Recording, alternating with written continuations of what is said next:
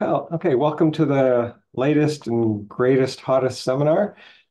Today we have Evan Cavallo, who will be talking about why some cubical models don't present spaces and joint work with Christian Sattler. Please go ahead. All right. So it is as you say. I'm going to tell you about some cubical models that aren't spaces and why they aren't. Um, so let me try and start with some background um, about the relationship in the study of homotopy type theory between, on the one hand, interest in constructivity, and on the other hand, interest in homotopy theory. So we've probably said or heard someone say, it's not a quote from anyone, but I can say it now. HoTT is a constructive language for homotopy theory. There, quote from me.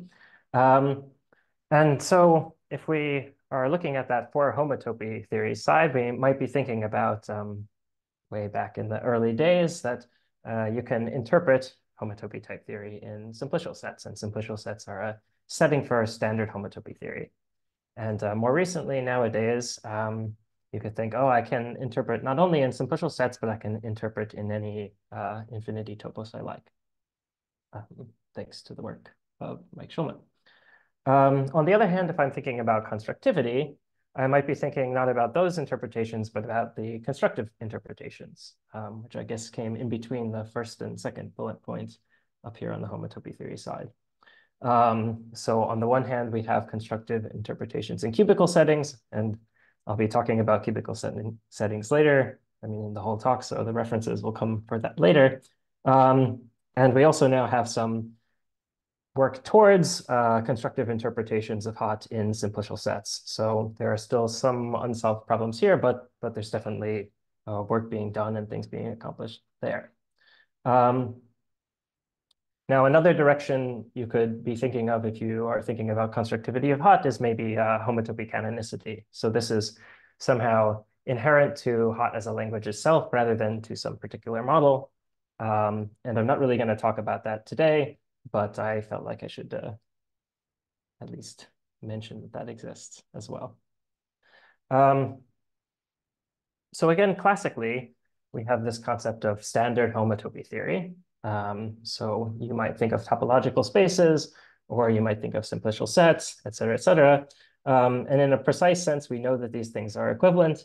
They present a well-behaved higher category that we call spaces, which satisfies properties we expect spaces to have.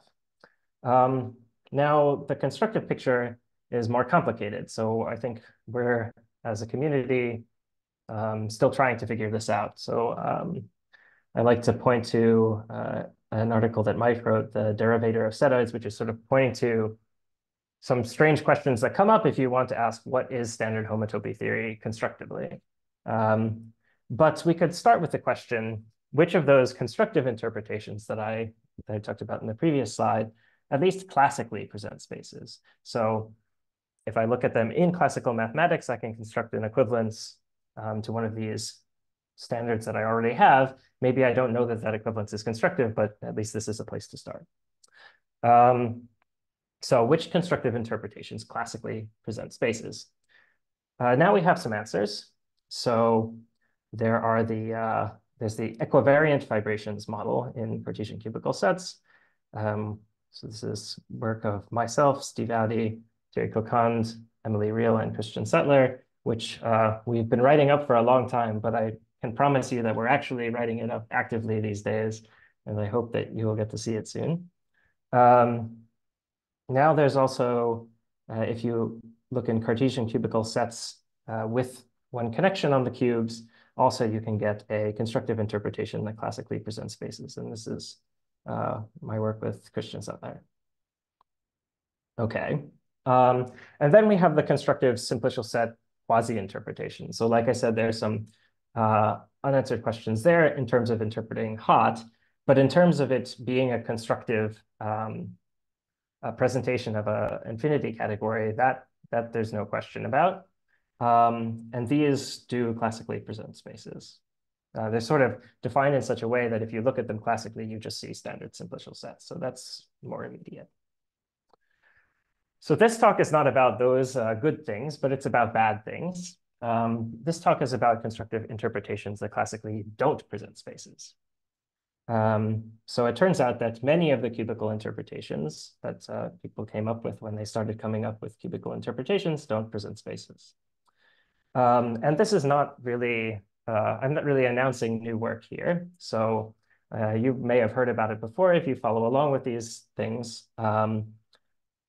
So the ideas that I'm going to present in this talk were sketched in Christian's talk in 2018 to cubical models of type theory, also model homotopy types.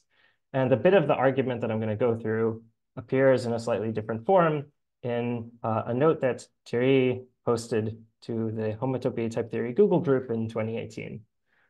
So this, people have generally had a sense that this is true, but they might not be aware of the whole argument. So that was the situation that I was in. I had a vague sense of what was going on here, but I didn't really understand it. And so now that I'm here with Christian, I started talking to him about it. The way things started was in this, we're writing up this equivariant fibrations paper. And I thought, wouldn't it be nice if we put a note in here where we explain this counterexample? So I started typing up this little paragraph, and the paragraph got longer and longer. And now we're essentially writing a paper. So that's where I am right now. I tried very hard in the run up to this talk to complete writing up the paper, but it's still a ways to go. So unfortunately, I can't prove what I'm going to say, and you shouldn't believe me until later. But I hope it won't be too long. And in the process of writing it up, we've thought of some new things and cleaned it up a bit. So some benefit from that. Okay, but why care? You can sort of understand why nobody wrote a paper about this before, because it's a sort of negative result. We're really interested in the good models. But I think it's good to have it out in the open. For one thing, it motivates this equivariant fibration fix that you can do in Cartesian cubical sets. And I hope that it can give some indication towards a characterization of these model structures that aren't spaces. So, I mean, even though they're not spaces, they might be something interesting. And in working through these counterexamples, I've seen some things that I think indicate how we could do that. So we'll see about that. And also, while working through this, we see some general tools for comparing things with spaces. How do I show that something can't be equivalent in some way to standard homotopy theory? So I'll talk a little bit about that too. Okay, so I'm going to start with reviewing some particular emphases, how we interpret homotopy type theory in cubical sets. Then I'll talk a little bit about invariance of model categories. So model categories are the presentations of higher categories that we interpret HoTT as generally, and which we'll be working with here. And then I'll get on to the sort of concrete counterexamples. Okay, so let's start with interpreting homotopy type theory in cubical sets. And cubical sets here are going to be presheaves on something I'll call a cube category, which, I mean, I won't define precisely what things do and do not count as cube categories, but there's some sort of category where we want to think of the objects as cubes and morphisms as maps between cubes. So a cubical set maybe looks like this. I've got some points in it. I've got some lines. I've got some squares. Maybe I've got a cube here. Can't really tell if it's filled in. Maybe it is. And they're glued together in some way. And the choice of my cube category determines what structure is inherent in a cube. So is it the case that every square I draw in the cubical set has a diagonal that goes from the bottom to the top, or even in the other direction? Or if I look at an edge, I've sort of drawn them in an undirected way, but in general, they're directed. And then I can ask, well, for every edge in one direction, is there a matching edge that goes in the other direction? Okay.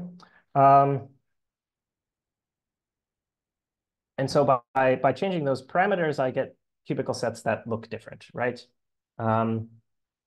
So the starting point for all of this work and what kind of inspired the cubical interpretations of homotopy type theory is some work of Daniel Kan back in 1955. And he was doing homotopy theory with what I'll call the minimal cube category.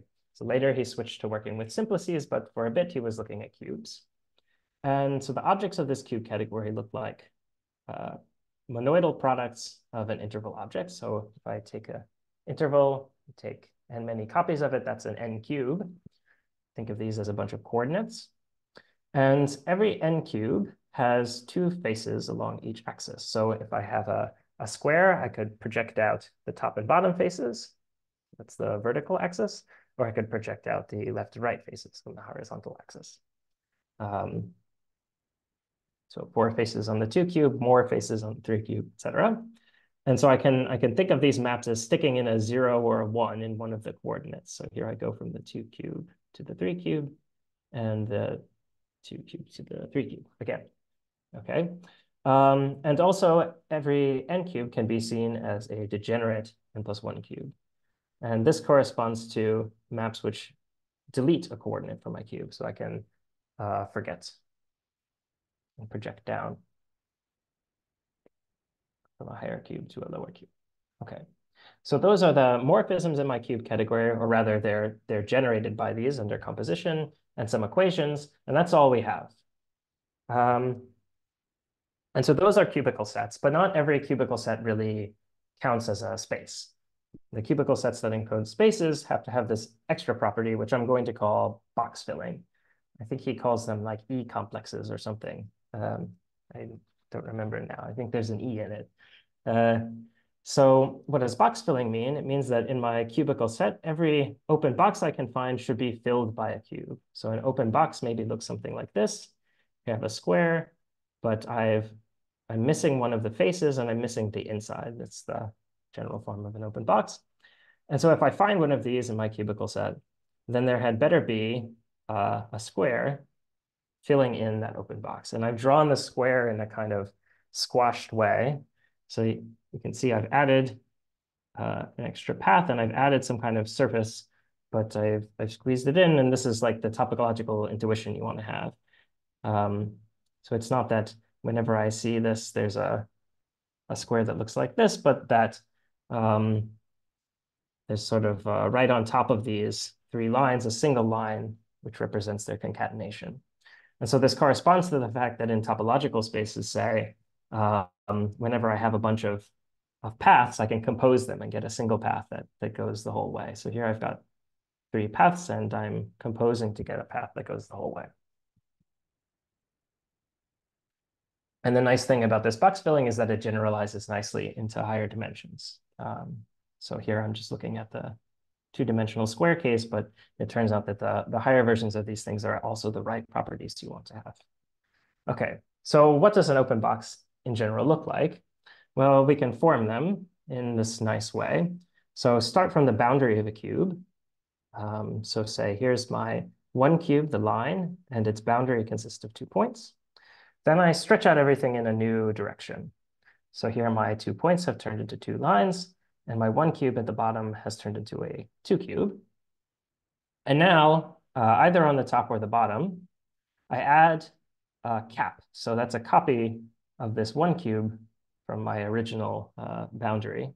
So a copy of the codomain here comes and sits on the domain. And so now I've got an open box. And I can stretch in whatever direction I want. So this, I think, is the way that Kan formulates it. An equivalent way to formulate it, at least in Kan's setting, and this is the one that we're going to use when we switch to different cubes, is a little more of a general picture. So rather than starting from the boundary of a cube, we're going to start from an arbitrary subobject of some cubical set. So now this isn't a cube on the bottom, it's just some cubical set, and I picked a couple of points. I could pick more or less things if I want. I've just chosen a couple of points. And then again, I stretch everything in a new direction. So now my 2 points become 2 lines, and my weird little bendy thing becomes a cylinder of sorts. And now I'm going to add the cap, but instead of asking that it be specifically on the top or the bottom, I say you can put it in the middle if you want. And here I'm being sort of vague. This doesn't really make sense the way I'm saying it, but it's doesn't pay to be precise about it really, so I'm going to be imprecise about it and say. So one can show that, I mean, the open boxes you get are different, but one can show that cubical sets with box filling against these first version of boxes and cubical sets with box filling against the second version are the same. You can build up these weirder open box fillings using the standard ones. Okay. So that's in those minimal cubical sets. Now to model HoTT constructively, we actually want more structured cube categories. So with more morphisms than the ones that we have in minimal cubes. Now, why is that the case? That's something that I don't really want to get into, so I hope you'll take it for granted. But going and looking at the historical record, we start with this Besem-Kokan-Huber model of homotopy type theory and cubical sets. So this one in 2013 is doing most of it, and then in 2019 covers the univalence axiom, which is really the important bit. So this is in affine cubical sets, which is what I call it. And I don't know if anyone else likes the name, but I keep using it.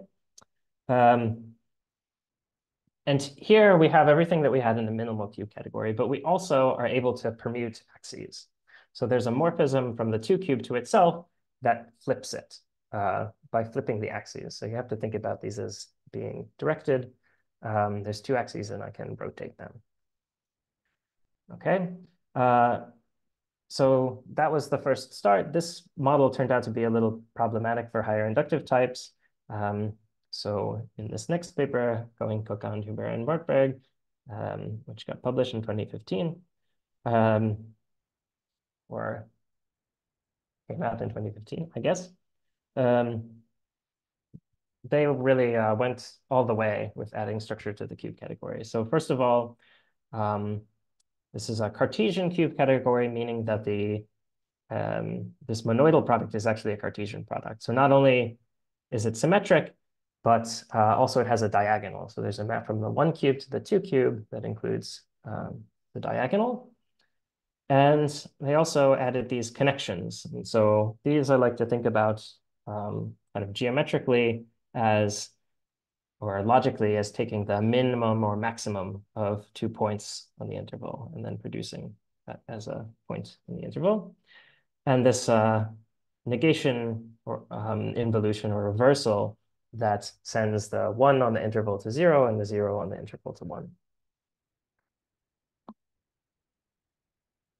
And that turns out to simplify some things. But it turns out that you don't need all of that. So Angeli, Pavonia, and Harper in 2018 did a computational interpretation of cubical type theory, or a computational formulation of cubical type theory. And then these other folks, most of whose names I've said, so I'll just say Bruneri and Licata to finish it up, worked out the cubical sets version of this. Here they use a cubical, the cube category that's Cartesian. So again, you have these permutations and the diagonal, but they got rid of this reliance on connections and the involution. And I forgot, I put this one in parentheses because even in this work, it was clear that this reversal is not really necessary to get things working, but they were relying in a heavier way on the connections. And it turned out that you don't need that. Okay, so now we've got this great variety of cube categories where we can interpret HoTT. And in all these cases, we're interpreting types by maps with this kind of box filling. So a type is going to be interpreted as a map of cubical sets. This one at the bottom is the interpretation of the context. This one at the top, think of as the interpretation of the type, or you could think of this map as the projection from the extended context. And in order to count as types, they have to have this right lifting property against box inclusion. So this is kind of a relativized version of being a cubical set with box filling, where whenever I see an open box in my type, which sits over a filled in box in my context, then I can fill in that open box in my type. And sort of the reason I went and generalized this box filling a bit was so that I can say, in fact, in all cases, it works out this way. So In some of the papers I mentioned, it's not presented exactly in this way, but one can see that it's equivalent. Okay, so we've just kind of imported this box filling with a few adjustments from Kant's work. And so now the question is this still homotopically reasonable for these extended cube categories? Is this still a reasonable notion of what makes a cubical set a space when we change what our cubical sets are? So what's perhaps a bit remarkable is that we do still get Quillen model structures on these forms of cubical set, which correspond to the type theoretic models. So a Quillen model structure is some kind of presentation of a higher category. So it describes some kind of homotopical world, like spaces, but also others. And so we can do this even constructively, which is in itself remarkable.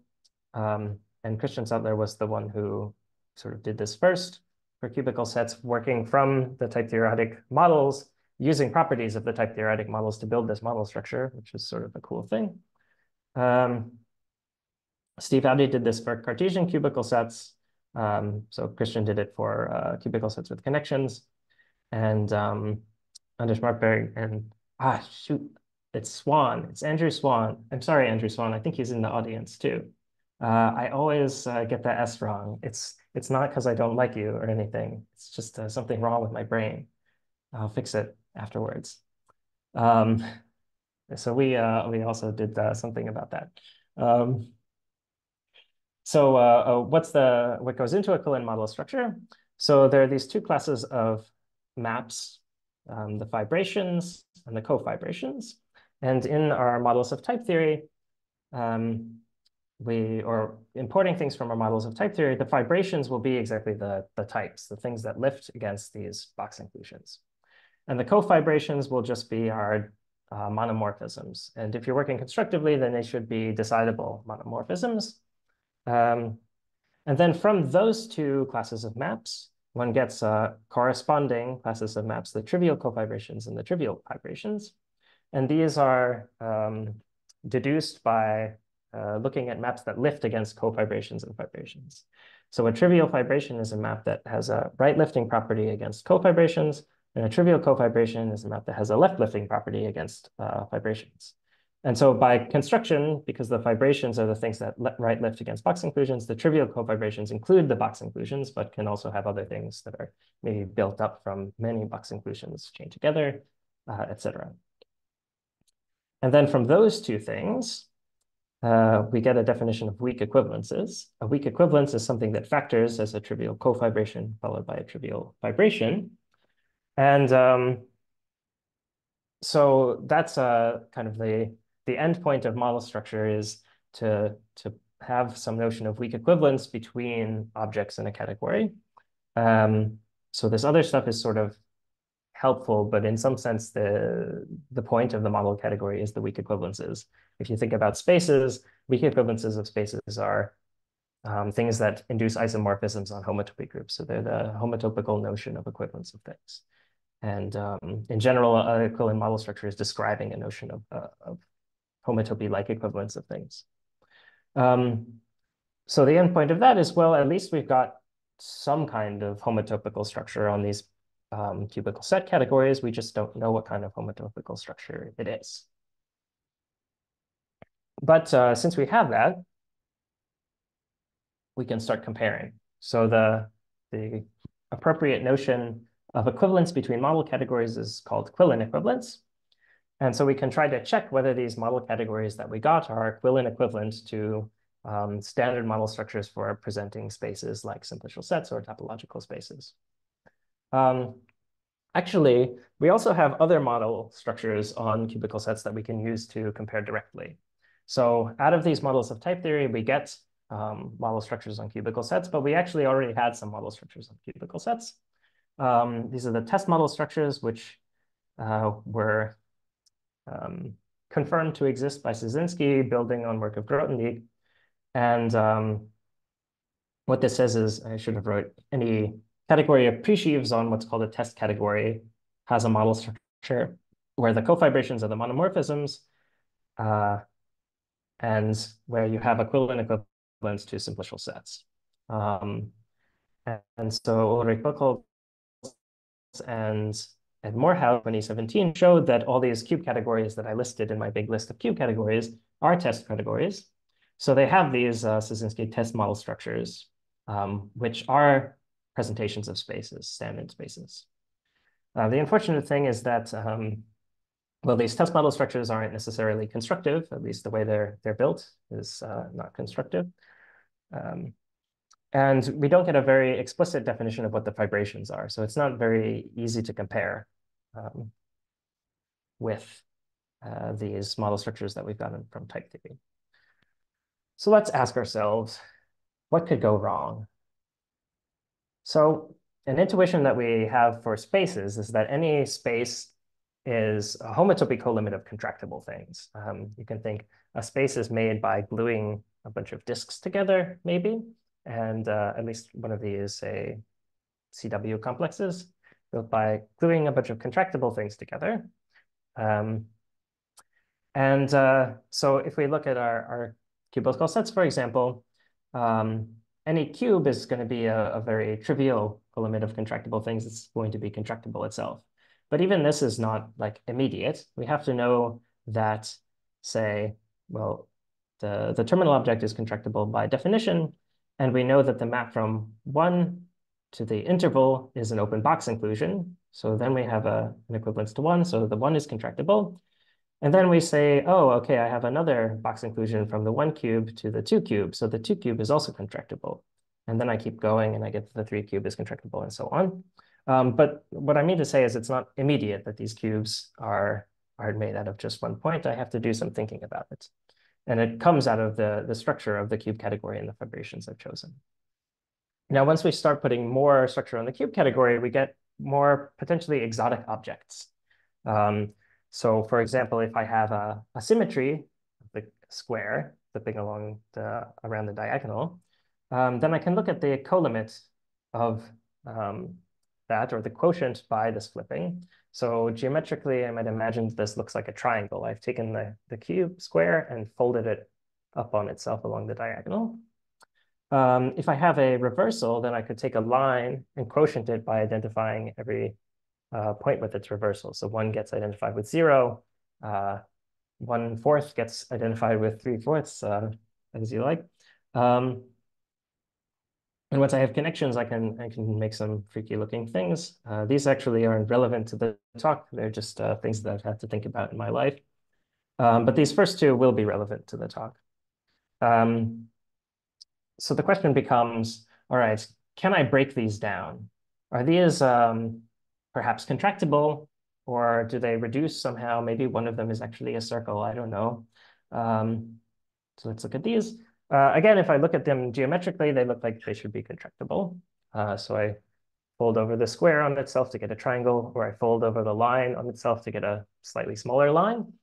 And sometimes we know that they are. By sometimes, I mean in some cubical sets. So for example, if I look at this first one, if I have connections, then I can contract my triangle to a point by this map that takes I and j and sort of lifts it up over time to the 1. So if I plug in 0 and t here, I get ij. If I plug in 1, I get 1, 1. So at least in cubical sets with connections, this one on the left is contractible. But we'll see that it's not in other settings. Right, so the point here is that this is invariant under permutations, this scaling. And if we look at the test model structures, we actually get sometimes funny answers. So in the test model structure on Cartesian cubical sets, this I squared mod sigma is contractible. But if I look in affine cubical sets, then this thing is actually a suspension of a k z mod 2, 1. This is some fancy topological space.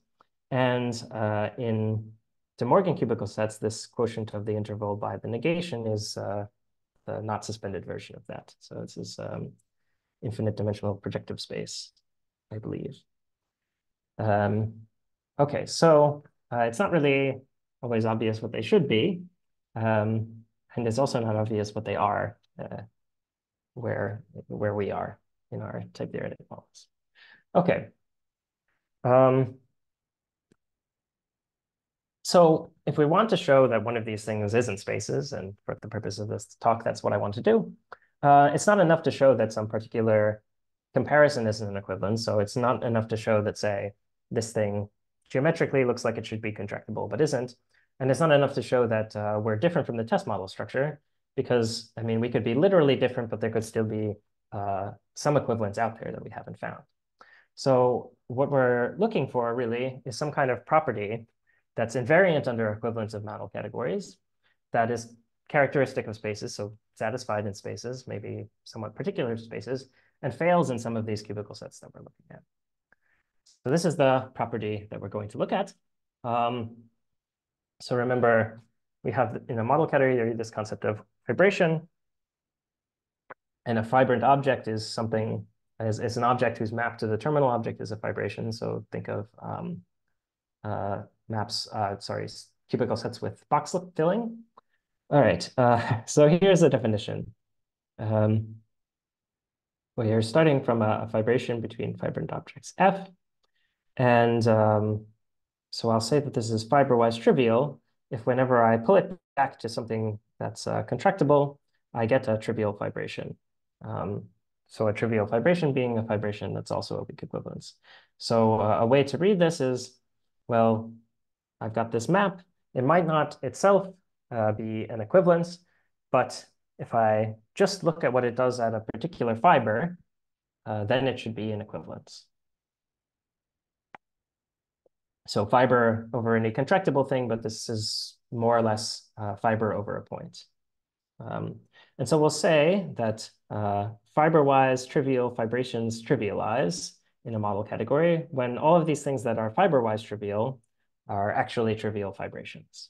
So if I want to test whether a fibration is an equivalence, I just have to look at each individual fiber over contractible thing. Okay. And I'll also talk very briefly occasionally about this property restricted to propositional fibrations. So these are fibrations where the diagonal is a weak equivalence. And you can think of, so we think of fibrations as types, right, over a context. You can think of propositional fibrations as types that are propositional in the sense you're familiar with. So first theorem, these two properties are invariant under Quillen equivalence. And for people who are sort of immersed in the language of infinity categories, this is not really surprising. So essentially what this is saying is that if you have a map F and every pullback of F to a point is an isomorphism, then F is an isomorphism. And if you read it like that and think in your one categorical mind, then okay, this is clearly an invariant of categories of equivalence. And the propositional case corresponds to only asking this for monomorphisms F. So this is the invariant I'm going to talk about today. In the paper, we also look at the excluded middle as an invariant of model categories, but I'm not going to talk about this today. Okay. So all this stuff about things being fibrations and being fibrant objects is just sort of setting it up so this pullback in the model category corresponds to an infinity categorical pullback. Okay, so how about simplicial sets? Suppose F is a fiber-wise trivial map, and I want to show that it's a trivial fibration. So my claim is that this property FT is satisfied in spaces. So we can look at simplicial sets. So I'll start with a fiber-wise trivial map F, and to check that it's a trivial fibration, I have to show that it lifts against these boundary inclusions of simplices. So this is definition of trivial fibration in simplicial sets. And so what I can do is form a little pullback in the middle of this diagram.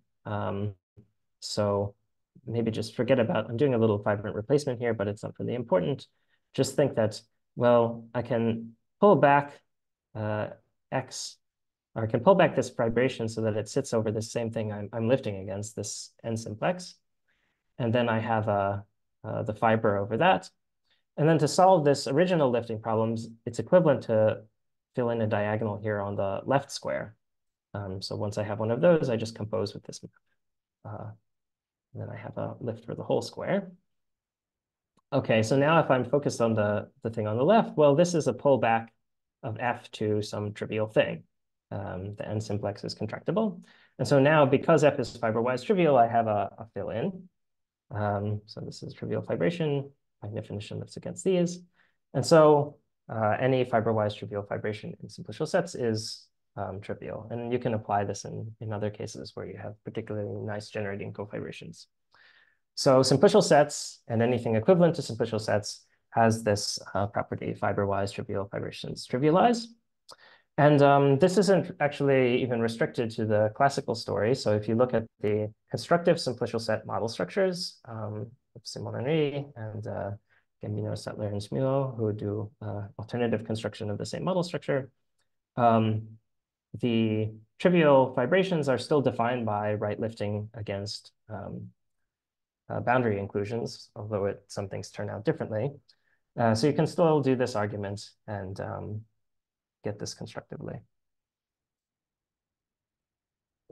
And another way we could get some intuition for what this condition is like is by looking at discrete model categories. So if I have any complete and co-complete one category, I can see it as a model category where the weak equivalences are the isomorphisms. So things are equivalent just when they're isomorphic. And the fibrations and the cofibrations are just any map. And so in that case, these two versions of the condition, the one just for propositional fibrations and the one for all fibrations, coincide. And they're also equivalent to this more familiar condition that the global sections functor is conservative. So if you give me some map and it's an isomorphism on points, then it's actually an isomorphism. So one also calls this one is a generator or a strong generator. People use different terminology for it. But a one topos where this holds and where the initial and terminal object are distinct from each other is called well-pointed. And this is a pretty narrow condition. So there are maybe other well-pointed elementary topoi, but any well-pointed Grothendieck topos is just set. So this is, we might expect very characteristic of spaces, since spaces are the infinity version of sets. And so we have some other examples that indeed look sort of set-like or space-like. So if we take the simplicial set model structure for spaces and truncate it, then we get something that satisfies this condition. In particular, if we take zeros, truncated simplicial sets, we have something which is essentially sets, more or less. But there are also some exotic examples. So these are ones that we weren't expecting when we started thinking about this, but sort of discovered along the way. So the infinity topos of parameterized spectra, so this is a space with a kind of bundle of spectra over it, has this property. And this presents a Grothendieck infinity topos. So there are Grothendieck infinity topoi that are not spaces, but still have this property. Another exotic example, this one isn't an infinity topos, but if you take the product of set or spaces or something like that with the category of spectra, you get something that has the propositional version of this condition, but not the unrestricted version. And I don't know whether there's an infinity topos example. So if this is something you like to think about it for me. Right, so this is maybe not in the infinity toposic case, the right generalization of well-pointedness, or at least it's something weaker and sort of points to maybe that concept being more subtle in the infinity case. So that's kind of tangential to the whole point of this talk, but I think it's kind of interesting, so I wanted to mention it. Okay, so that's nice. In the examples that we're going to look at, it will be convenient to use a different characterization of this. And so this characterization makes sense in model categories where we have some well-behaved propositional truncation. So I'm going to say that a cofibration is squash if it left lifts against propositional fibrations. So you should think of these things as being like the map from a type into its propositional truncation. In particular, it sort of doesn't add new points, it just adds identifications between things. And of course, the propositional truncation map adds all identifications, but a squash might just add some in general. So we'll say that a model category with pullback stable cofibrations, this is just kind of to make the concept sane, has a stable propositional truncation when, whenever I have a map with a fibrant codomain, I have a factorization of that map as a squash followed by propositional fibration. So essentially, this is saying if I have a map, I can kind of turn it into a type and take its propositional truncation simultaneously. So if I just sort of wanted to interpret propositional truncation, I might assume that what I'm starting with is a fibration, but I don't need to here. And then this is the map from the type to its propositional truncation, if you like. And squash maps with fibrant codomain are preserved by pullback along fibrations. So it sort of makes this whole factorization stable under pullback along fibrations. And restricting to fibrations here is just to make things sensible, but you don't have to really think about it. Just think stable under pullback. And again, if we go to discrete model categories to get some intuition about what I'm saying here, then what I'm asking for are just pullback stable images. The squash maps will be, I guess, regular epimorphisms in this case. You get a regular category, and the propositional fibrations are monomorphisms. So I have a epi-monofactorization, and it's stable under pullback. Okay. So if I'm in the setting where I have stable propositional truncations, then the monomorphism, the restricted version of this condition, is equivalent to this other condition, that every fiber-wise squash cofibration is squash. So again, it's about fiber-wise properties determining global properties. But now I'm taking a cofibration, and if I know that every pullback along a fibration to a trivial thing is squash, then the map itself should be squash. Okay. And this is the characterization that I'm going to refute in our examples. And so I'm refuting the weaker version of this condition, so it's also going to refute the stronger version. Okay, so now that we've set up our invariant we want to refute, let's get to doing it. So for concreteness, I'm not going to do this stuff in generality. I'm just going to look at Cartesian cubes. So remember, this is cubes where I have faces and degeneracies and where the product is Cartesian. So this is nice and easy to think about, I think. And our candidate pathological object is this quotient of the square by its flipping around the diagonal. So this triangle looking thing.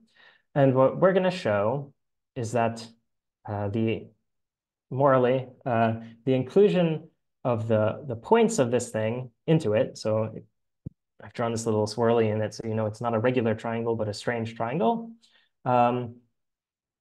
is a map that's fiber-wise squash, but not squash. So in order for this to make sense, I need to do a little fibrant replacement here at the end. So this is like this quotient itself is not an object with box filling, a Kan complex, if you like. So it's not really meaningful to talk about this map itself. But if I just fill in all the open boxes, then I get something where it does make sense. Okay. So the intuition here is that when I have a fiber-wise squash map, I'm not allowed to add points. Again, think propositional truncation. I don't add any points. But real squash maps not only can't add points, but can't add weird triangles. So this is a map that adds a weird triangle without adding any points. So it's going to be our problem guy. Okay. So the first half of this is to show that this is fiber-wise squash. And for that, it turns out to suffice that it's surjective on points, which is the intuition that I was giving. And I don't really want to talk about how to prove this because it's a bit finicky and not really enlightening. And it has to do with specifics of cubical sets that if I have a point in this fibrant replacement, then I can kind of draw a line back to this pre-fibrant replacement object. But anyway, if we instantiate this lemma with our candidate map, then we get that it is indeed fiber-wise squash. Okay. So now onto the second half where we want to prove it's not genuinely squash. And so the idea here, well, again, like fiber-wise squashing, squashing doesn't add new points that are isolated. It's just allowed to identify things, not add new things. And so you can capture it with this lemma here. So if I have a map that factors through some component of a coproduct, then the other half has to be empty. So I can't throw in some extra things on the side in the squash map. But we want to show that squashing not only doesn't add points, but doesn't add weird swirly triangles. So the strategy we're going to use is to show that the internal Hom from this object preserves squash cofibrations. So let me kind of spell out why this is what we want. So what we're saying is that if A into B is squashing, then the map from pictures of this object in A to pictures of this object in B is also squashing. So the points in here are pictures of a weird triangle in here. So when I say that this is squash, I'm saying you can't add any new swirly triangles in this original map. Okay. So is that the internal Hom in cubical sets, the square brackets? Yes, Yep. that's the internal Hom. So this is sort of specific to the Cartesian situation in that if I were in affine cubical sets, I would want the monoidal Hom, but let's not worry about it. Okay, so what I want to show is that this preserves squash cofibrations. And I can use a more concrete description of squashing that I have in cubical sets. So I said this makes sense in model categories where I have propositional truncations. And I highlighted the fact that I do have propositional truncations in these cubical sets, but let's remember how that works. So being a fibration is generated by open box inclusions. If then I want to look at propositional fibrations, then I also have lifting against boundary inclusions. So remember, squashing is left lifting with respect to propositional fibrations, and propositional fibrations are right lifting with respect to these. So these, we say, generate the squash cofibrations. And so what these two things look like, well, we talked about how we make an open box starting with a boundary, or not necessarily boundary, but a subobject. So that I stretch things out in a new dimension and add a copy of the codomain somewhere in the middle. And so that would be the open box inclusions. And then the boundary inclusions are where I do the same thing in the first two steps, but instead of adding one copy in the middle somewhere, I add one on the top and one on the bottom. So a propositional fibration is something that right lifts against these, and a squash is in some sense generated by mass of this form. And in some sense, the sense that I'm going to use is given to us by the small object argument, a scary argument. And this tells us that every squash cofibration can be built up in a certain way. So there are several steps, several scary steps. And this is also, this decomposition of squash cofibrations is classical. So this is the part of the argument where I'm actually using classical logic, so you know. But the way to read this is that every squash cofibration is made of a series of steps where in each step we add a filler for an open box. So in a simple open box inclusion, it's one step. We have an open box and we put in a filler for it. But so that's the bottom one here, the generating squash cofibrations. Then pushouts of that means that I can not just put in a filler for a standalone open box, but if I see an open box in a space, I can put in a filler for it. Composites means that I can do this repeatedly many times, so I can fill as many open boxes as I want, and then don't worry about the retract. Okay, so now I'm going to use this to break down, showing that this preserves squash cofibrations to showing that it preserves each of these ingredients. Okay, so here are my ingredients. Now, any functor is going to preserve retracts, so that's no problem. For transfinite composites, well, this is a kind of colimit. And if I look just at the quotient to 2 cubed, then that preserves all colimits. So one says that this is a tiny object or internally tiny object, essentially because by definition, a 2 cube in a colimit is a 2 cube in one of the things in the colimit. And so we can use some general theory of things that preserve colimits to see that this quotient also preserves composites. So these are, one can use different, there are like various things you could use closure of under to get to this. Let's just say compact objects are closed under finite colimits. So this quotient is a finite colimit of I squared and a loop to itself. So this internal hom from the quotient also preserves these composites. And in fact, you can, okay, so this is preserved. And in fact, you can do something similar for the pushouts. So it's not necessarily the case that this quotient preserves all pushouts, like the map from the square does. But in fact, it preserves pushouts along monomorphisms, and those are the ones that we're interested here. So it's because this is a colimit indexed by a finite monoid. I don't know if this is somewhere in the literature, but we proved it for ourselves. So this one's more interesting, but it's also preserved. And thanks to these properties and some other things, if we want to check for the generating squash cofibrations, it turns out all we need to know is that the internal hom into the interval is contractible. And if we look at what that internal hom is, well, here I'm just looking at the zero cells, but if we look at it, in the zero cells, the objects of this, or sorry, the elements of this are going to be maps from the square to the line, which are invariant under permuting the indices in the argument. So for example, the constant 0 is invariant under the permutations, constant 1 is. But if I try and use either of these, I project that one component, then that's not going to be invariant under flipping. Flipping will turn one into the other. So those don't count. And if we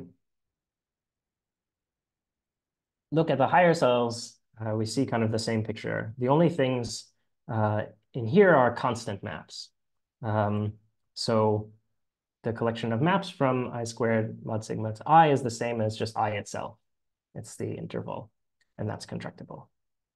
And so the effect here, why does this tell us that this preserves generating squash cofibrations? Well, if I have one of these generating things, and I have a picture of my weird triangle in the bottom, then this map has to be constant in the kind of new coordinate here. So everything is stretched out in a new dimension. But because there aren't any interesting maps from the triangle to I, it has to sort of sit in one slice of this cylinder. And if it's just sitting at one slice in this cylinder, then it's kind of homotopic to one that's sitting in the particular slice that I've already put in. And so up to a homotopy, it's already sitting up here at the top. So I'm not really allowed to introduce any weird triangles in one of these maps. Okay. So at the end of the day, after going through that argument, I conclude that the internal hom out of this weird triangle preserves squash cofibrations. And now, so recalling what I did before, I know that this inclusion of the points into the weird triangle is fibroy squash. And now if I want to show that it's not squash for real, it's enough to show that after I apply this internal hom, it's not squash. Okay, so now I'm here. And it turns out, actually using also this small object argument stuff, but with trivial cofibrations instead of squash cofibrations, that I can replace this internal hom into a fibrant replacement. It's a fibrant replacement of the internal hom, so I can actually just look really at this internal hom on its own. So I'm comparing this hom space to this hom space. And now the maps from the weird triangle into this set of 3 points are just going to be constant. You have to send it to one of the 3 points. But what are the maps from the weird triangle to itself? Well, of course, there are the constant maps again, and there's also the identity map, and that's it. If I look now at the higher cells, so an n cell in this mapping space will be a map from the n cube product with this thing to itself, then the picture looks exactly the same. You have the constant maps, you have the identity map, and that's it. So what this is telling us is that none of these constant maps are homotopic to the identity at all. This identity is kind of an isolated point in this mapping space. Right, so this actually turns out to be the sum of the collection of constant maps and the identity map. And that identity map is a point that's outside the image of this 3 points. So this tells us that it's not squash. It adds a new isolated point. It adds this triangle, which was the intuition we had the whole time. So here's our map that's fiber-wise squash, but not squash. So this means that the Cartesian box-filling model structure fails fiber-wise trivial fibrations trivialize, actually fails the restricted monomorphism version of it even, and that it's not presenting spaces. Okay, pretty good. So take a moment to relax before we jump back up and go back to the big picture. All right, so I was looking at Cartesian cubical sets there, and this version of the argument where you look at this weird triangle works with Cartesian cubical sets, and it also works with affine cubical sets. So if you take out the diagonal, it didn't come up at all, and it doesn't matter. But it doesn't work with connections. So if you have a cube category with connections, this argument stops working. Essentially, the identity map in this mapping space from the weird triangle to itself isn't isolated anymore. It's in fact homotopic to a constant map because you have this homotopy that I flashed up before, actually. Essentially, you can scale up both of these outputs of the identity up to constants. And you can do this in a way that's invariant under the permutations, right? You're scaling it up in both coordinates at the same rate according to this kind of time variable, I guess. Now, if you have this reversal operator, so that you can look at the quotient of the line by its flipping, then you can use that quotient to play out essentially the same argument, just with this replaced, in these cubical sets that have that flipping.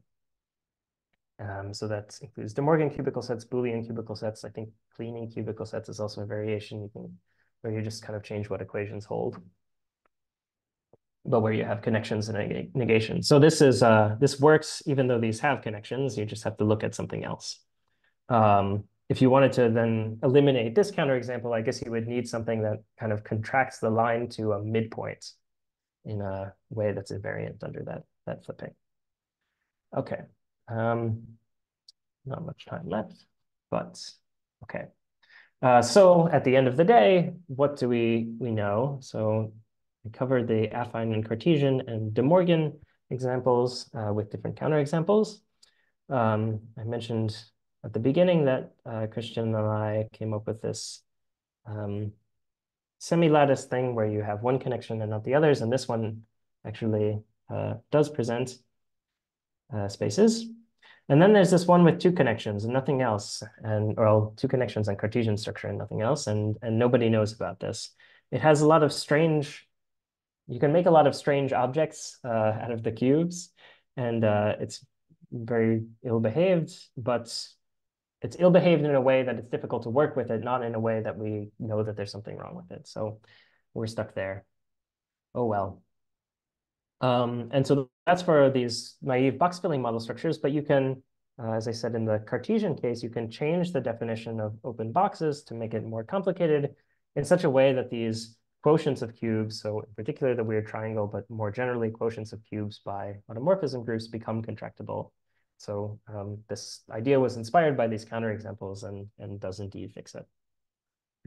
Okay, so it's nice that at least most of these are filled in. Okay, so I'm out of time, so I'll just close up. So what I talked about here, as I made the little warning sign, I used the small object argument, which is at least this decomposition part of it is classical. So this is not a constructive proof. Christian, once we started talking about this again, found a way to explicitly construct examples of fiber-wise trivial propositional fibrations that aren't trivial fibrations. I don't have as nice of a story to tell about this one as I do about the kind of original argument, so I didn't talk about it. I don't have time anyway. But when the paper comes out, then you'll be able to read it. And how about hinting towards characterizing these model structures? I said in the beginning that this was a motivation. At least for the Cartesian cubical sets, I think I have an idea. So I have been talking to Tim Osgood, someone I know, about this for a while. We haven't really talked about it recently. But recently Reed Barton, who I think is watching, started talking to me about this also, and so maybe something will come of it. Um, Essentially, we think that um, the model structure on Cartesian cubical sets is some kind of pre-sheaf category where the base category is made up of these weird quotients. So the stuff that we do in the small object argument sort of shows that um, uh, these cube quotients are generator-like. But okay, I shouldn't say too much about this. It's very much up in the air. Okay, and the Cartesian one is easier because we have something concrete we can compare to that we know is correct on the equivariant model structure. The others I know less. And the last thing, which I recently occurred to me to wonder about, and suddenly I realized maybe it's not so clear. So we have these equivariant and one connection model structures that classically are equivalent to spaces, but do they actually validate this space-like property constructively? And we're kind of doubtful that it holds. So in simplicial sets, in the constructive simplicial model, you know that trivial fibrations are still generated by boundary inclusions.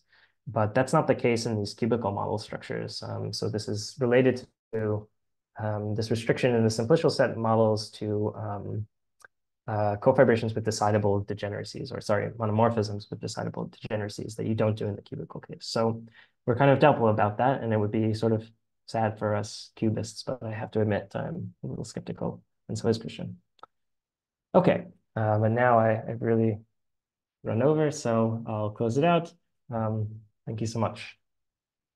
Great, thanks very much. So we'll do our usual silent applause.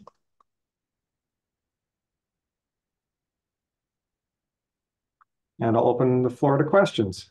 Please just go ahead and unmute yourself if you have a question.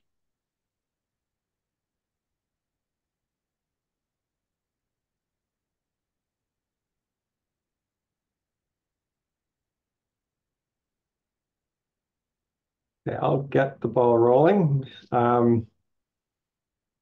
So one thing that sometimes happens in cubical sets is you get some strange behavior for the Cartesian product for certain cube categories where the Cartesian product of cubes isn't contractible.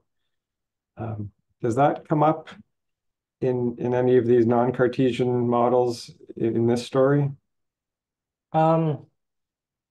No. So I mean I haven't thought about it exactly. So what's true is in the right, so in the test model structure on affine cubical sets, I think the Cartesian product of two one cubes is not contractible. Yeah, That's that the sounds thing. right. Mm-hmm. And that's the only one without a Cartesian product that we really look at. And I'm not sure about, or I mean, I've never thought about what it looks like in the type theoretic model structure, whether it's the same or different. So it's something to think about. Yeah, it's interesting how involved this argument is. Like, I would sort of naively think that okay, there'll just be some concrete thing you can see that makes it look different from spaces, and that's just why I mentioned Cartesian products, just because they're elementary. But yeah, it's a remarkable argument. Yeah, yeah. I mean, maybe this more concrete version will, I don't know, be more clear. I don't know. But yeah, I mean, there are some steps you could skip in a way. So like if you just wanted to show that the weird triangle is not contractible, then that's a little bit simpler than exhibiting this non-squash fiber-wise squash map, right? But it operates basically according to the same thing. Like you would still go through this small object argument. It's just some of the steps at the end are simpler. So yeah. But that isn't so obvious to me that you would expect it to be contractible.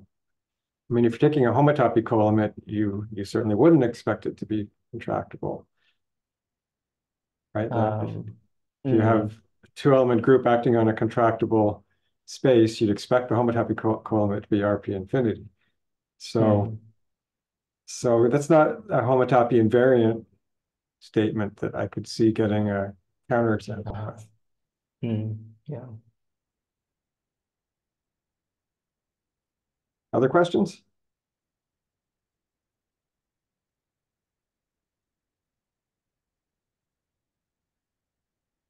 Yeah, I've got a couple more.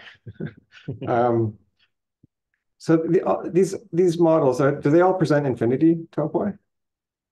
Um, it may be that the answer is obvious, but I haven't thought about it. Okay. Um, and then thinking about infinity topoi, so you mentioned this characterization of the one topos of sets as being a well, the only well-pointed one topos. One is different from zero. The NLab used to have a claim that spaces was the only infinity topos that was well pointed. Um, Yeah, there's some kind of sketch of an argument in the article. I've looked at it many yeah, times, so I know. I just looked Um, at it today and it's been updated and doesn't seem to quite say that anymore. Um, okay, it wasn't my fault. But I mean, it may be that this is true if you phrase it the right way. So it takes so long to go back. Uh, but I mean, this version, this thing which becomes well-pointedness in one topoi is not like the only way you could define well-pointed for infinity topoi. So you could say, um, like, I want the infinity hom from the point to be conservative. Um, so I mean, in that case, I think you get a more restrictive condition. Gave up on finding what I was looking for, but so like take this literally and translate it into infinity categorical language, and I think you get a stricter condition. So in particular, like spectra alone, not an infinity topos, but they have this property. And that's because um, a map of spectra is an equivalence if its homotopy fiber is contractible. You have one fiber, and that's all you need to look at. So things, equivalences are determined fiber-wise in this sense. But if you look at this, well, this is going to send anything to an equivalence because there's only one point in any spectrum. So this will not be conservative. So this is kind of a stronger thing and maybe is closer to what one wants from well-pointedness. But I mean, it depends on what you want, of course. and the last thing I'll ask, since we're on this slide, like the definition of FTFT, you pulled back to a contractible, an arbitrary contractible type. Mhm. Do you need to do that? You can't just pull back over the point? Um, yeah, so in general, you want to pull back to a cofibrant replacement of the point, but that's enough to check. Um, so I don't know, maybe that's a more intuitive way to put it, but I just did it this way. Okay, thanks. Other questions? Yeah, actually, maybe the reason I did it this way is in the paper, we state this definition in the more general context of fibration categories. Hmm. And so there you don't have a notion of cofibrant objects, so you can't in general Mhm. phrase it that way. All right. Hey, anyone else?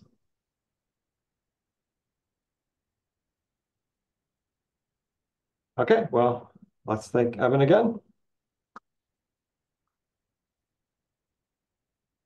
And the next talk is in 2 weeks, and it's me. So I hope to see you then.